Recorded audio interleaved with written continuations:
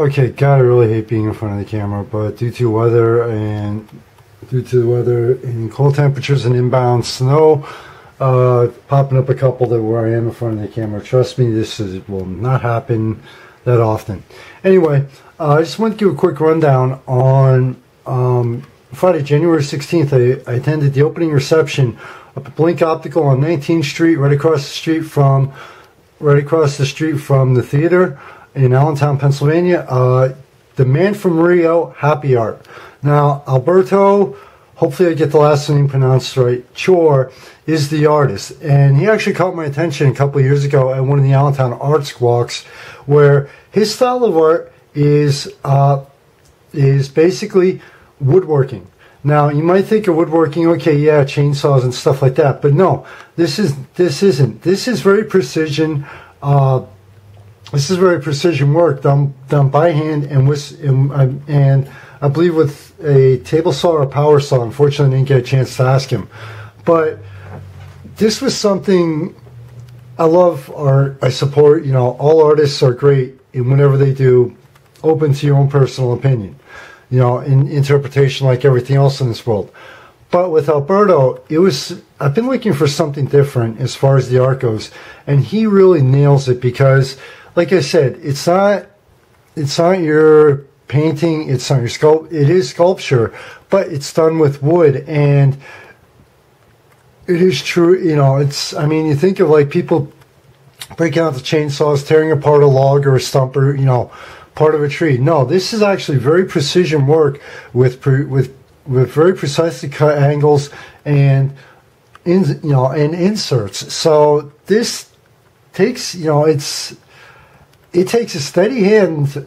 Just looking at it, you can tell it takes a very steady hand to do this, and it takes your nerves got to be dead on, because if you slip up, you could screw up an entire piece like that, just like any other art form.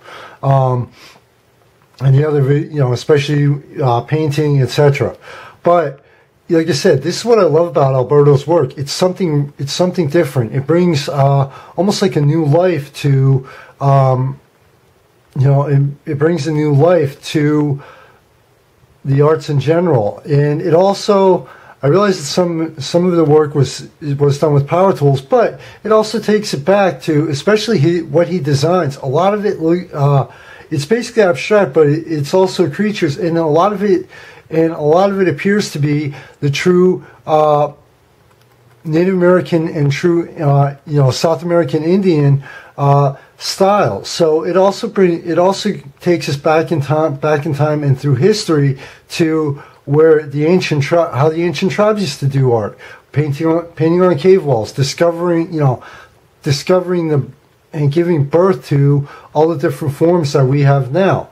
Taking a sharpened stone and cutting into a piece of wood and creating something, whether it was for religious reasons or whatever, creating a piece of art that hundreds, thousands of years later would be dug up and found.